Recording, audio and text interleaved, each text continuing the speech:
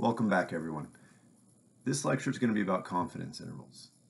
In this lecture, we're going to talk about the importance of confidence intervals, how to calculate confidence intervals, as well as discussing the factors that affect the width of confidence intervals. The reading that goes along with this particular lecture is Chapter 5, Module 9 of your course textbook. Next slide. So let's talk a little bit about the importance of confidence intervals. We went through a hypothesis test using a z-test for one sample mean. And in that test, we rejected the null hypothesis and concluded that the average weight of male inmates has changed and is no longer 200 pounds. So at the conclusion of that test, we know that it's no longer 200 pounds. But if our sample didn't come from a population with a mean of 200, well, what type of population did it come from? This is what confidence intervals are going to be able to help us out with. In other words, what is the new population mean? Next slide. All right, a little more information about the importance of confidence intervals. I asked the question, what does the new population mean? Well, what am I getting at with that? A confidence interval will help us to answer that question, well, sort of. Because remember, we are working with sample data, and in the realm of working with sample data and inferential statistics, well, we're not going to get an exact answer. We're not going to get a 100% certainty answer. But we can compute an estimate of what the new population mean might be. If it's no longer 200, what is it? The estimate that we're going to compute is known as a confidence interval. And a confidence interval, as defined, is a range of values that will include the unknown population parameter with a known degree of certainty. So for us, let's break that down. The first thing is we're looking at a range of values. That's what a confidence interval is. It's an interval. It's not going to give us a specific answer about what the new population mean is. Instead, it's going to give us a range, a low value and a high value.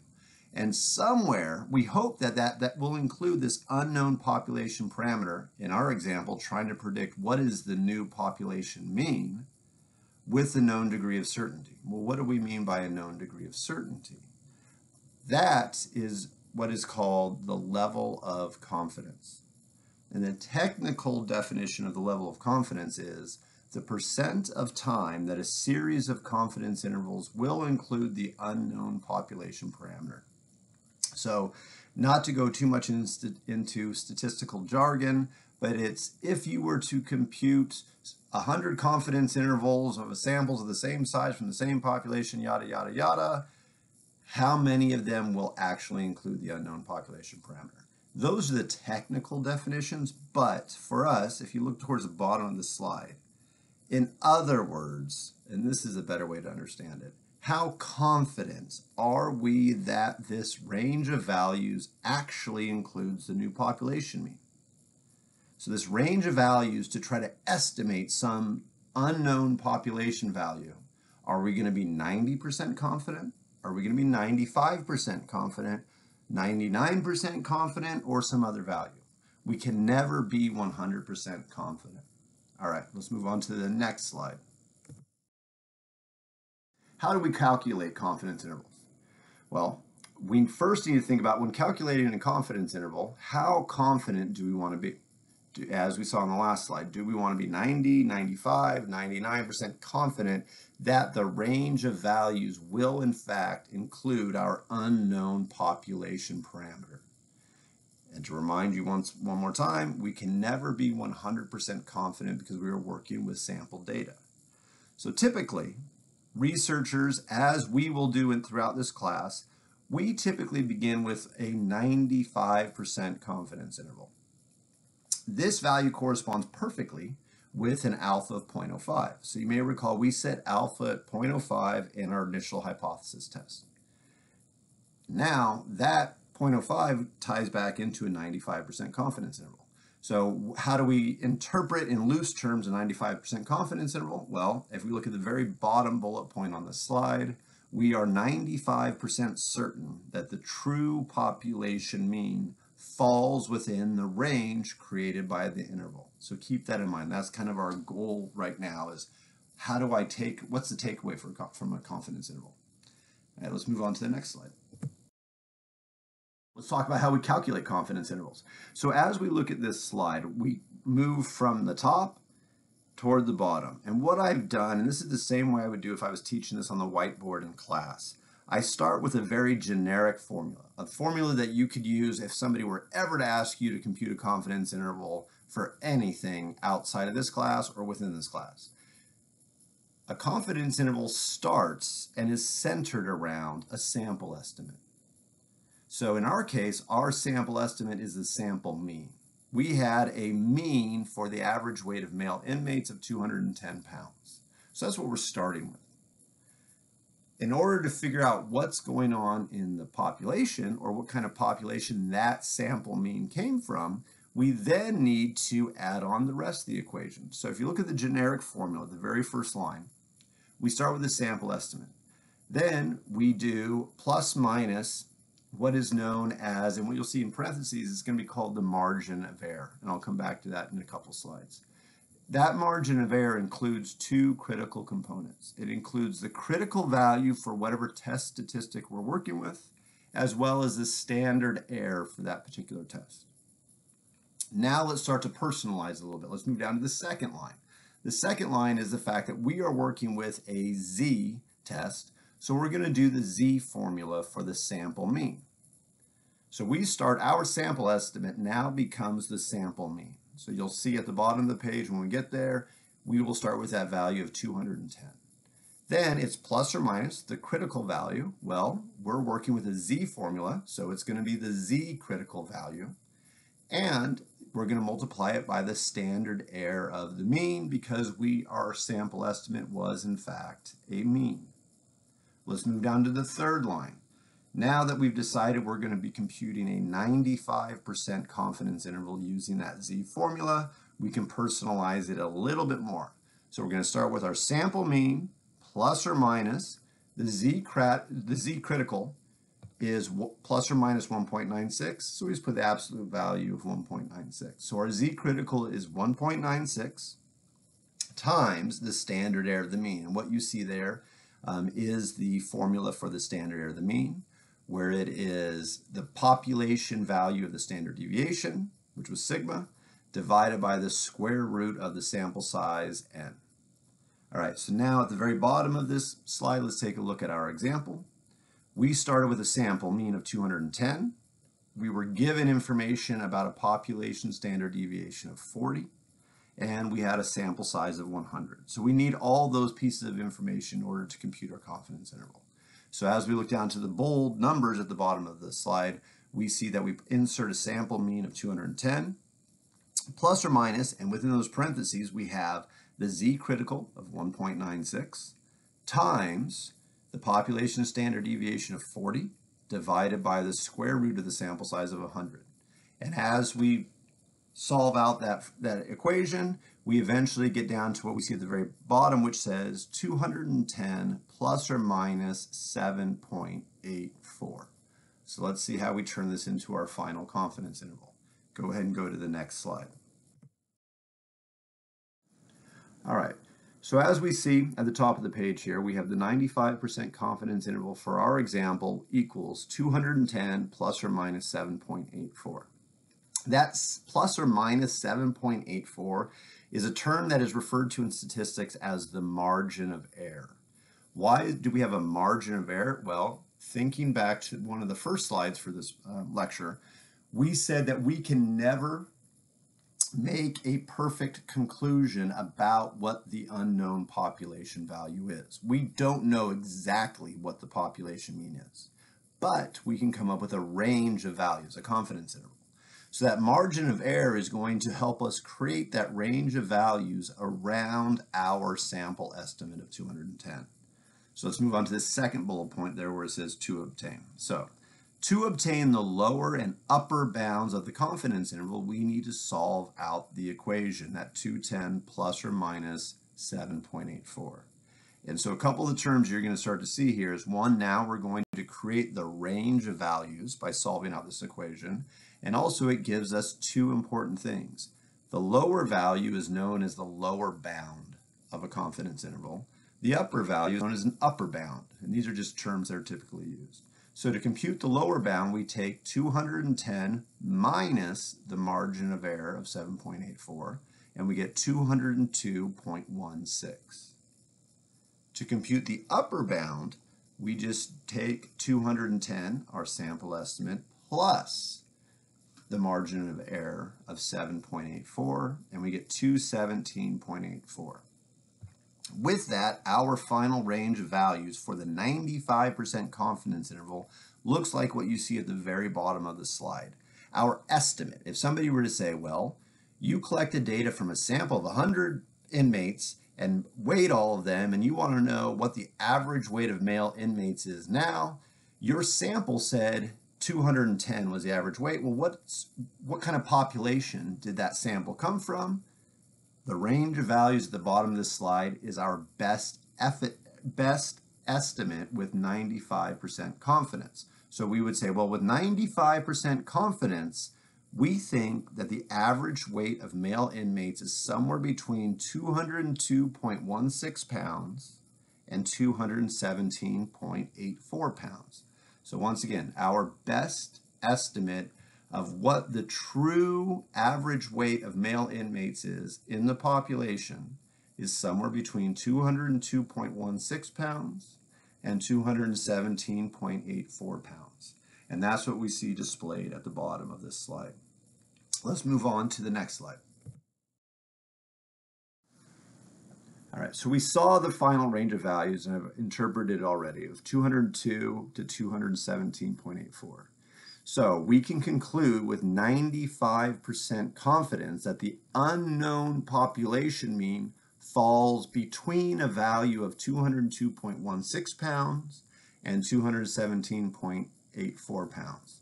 All right, so what's the takeaway from that? Well, the first takeaway is that gives us our best estimate. If somebody were to ask, well, okay, so the weight of male inmates has changed. Well, how much has it changed? It's no longer 200, going back to our previous lecture. So what is it now? Well, it's somewhere between roughly 202 and 218 pounds. Okay, so that's our best estimate. And then note, from the previous presentation where we talked about our actual hypothesis test, the null value, the old population value, had a mean of 200. When you look at our 95% confidence interval, you'll note that that value does not fall between 202.16 and 217.84. That is a good indicator of why, in our previous hypothesis test, why we rejected that null hypothesis. Our data at a 95% level of confidence, which corresponds to an alpha of 0.05, says that our sample seems to have come from a population somewhere between roughly 202 and 218 pounds, not from a population that was centered around a mean of 200. So that's a key thing to take away when thinking about confidence intervals. We can use confidence intervals similar to trying to make the final conclusion of a hypothesis test if we know what our confidence interval is and if we know what the null hypothesis was from the original test. If the null hypothesis falls within the confidence interval, we can't reject it as a possibility. If the null hypothesis lies outside of the confidence interval, then we do reject it, just as we did with this particular example. All right, let's move on to the next slide. There's a couple factors that can affect how wide a confidence interval is. So you may recall in our previous one, it was roughly 202 to 218, right? So it was about 16 pounds wide or 16 points wide. So, but how might, depending upon a different sample or different information that we may change, what can affect how wide that interval is? So let's take a look at that formula once again. So you'll notice here on this slide, the blue, for the confidence interval, it says sample mean plus or minus our margin of error. And our margin of error is the critical value of z, 1.96, times the standard error of the mean, the population standard deviation, divided by the square root of the sample size. So when looking at that, we have to think, okay, the sample mean is are given. It's a fixed point. So what within the margin of error can influence how wide our overall interval or range ends up being? So if you look at it, there are two primary things that can impact the width of the interval. These are the two pieces in the margin of error component of the formula. The first is the level of confidence, right? A level of confidence of 95%, which is typically what we start with, corresponds to an alpha of 0.05. And when we're working with a z-test, an alpha of 0.05 using a two-tailed test ends up with a critical value of 1.96. But you can imagine another researcher, or in another example, if we had changed the level of confidence, if we want to be a little bit less confident or a little bit more confident, say 90% confident or 99% confidence, that will actually change the actual z critical value. The second thing that can influence the width of the interval is the sample size. The sample size, you'll see, is the denominator of the standard error of the mean. So if we change the sample size that we are working with, that can also have an influence on how wide our interval will be. So let's take a closer look at those two things. Next slide. All right. Let's first take a look at the level of confidence. We start with a 95% level of confidence. We had a critical value of 1.96. But if we change the level of confidence to say 90% or 99%, that changes the critical value. And think back to that area under the curve chart that we worked with in class and we've talked about previously. We figured out a z critical of 1.96 because we wanted to know the value of z, where if we split the two tails, where a total error area under the standard normal distribution would be a total of 5%. And we found that z value corresponded to 1.96. Well, if we change our level of confidence one way or another, then it's no longer a critical value of 1.96, it changes. So for example, the first blue bullet point we see here, as the level of confidence changes from say 95 to 99, so you want to be even more confident that you've captured the unknown population value, that changes the z critical value. And in fact, it would change it from 1.96 to 2.58. Because we no longer want 5% of the total area under the curve in the rare areas. If we change to a 99% confidence, we only want 1% of the quote-unquote rare area under the curve. And that's what changed the z critical to a 2.58. So what happens when we do that? Well, what happens is the 99% confidence interval will end up being wider than the 95% confidence interval. And if you go back and look at our previous example and do the calculations, you'll see exactly how it will widen it. Why? Because one piece of the margin of error is the z critical value. Well, if we increase the z critical value, then the overall answer you get for that margin of error is going to be a larger value. And that's where we see that come into play. Moving on to the second factor that can affect the width of the confidence interval, we see the sample size. The sample size, as mentioned on the previous slide, is the denominator of the standard error of the mean. So therefore, by changing the sample size, it also impacts the standard error of the mean. The standard error of the mean is part of the margin of error, so therefore, changing the sample size influences the margin of error. How does this do this? Well, remember, the sample size is in the denominator, the bottom portion of the standard error of the mean.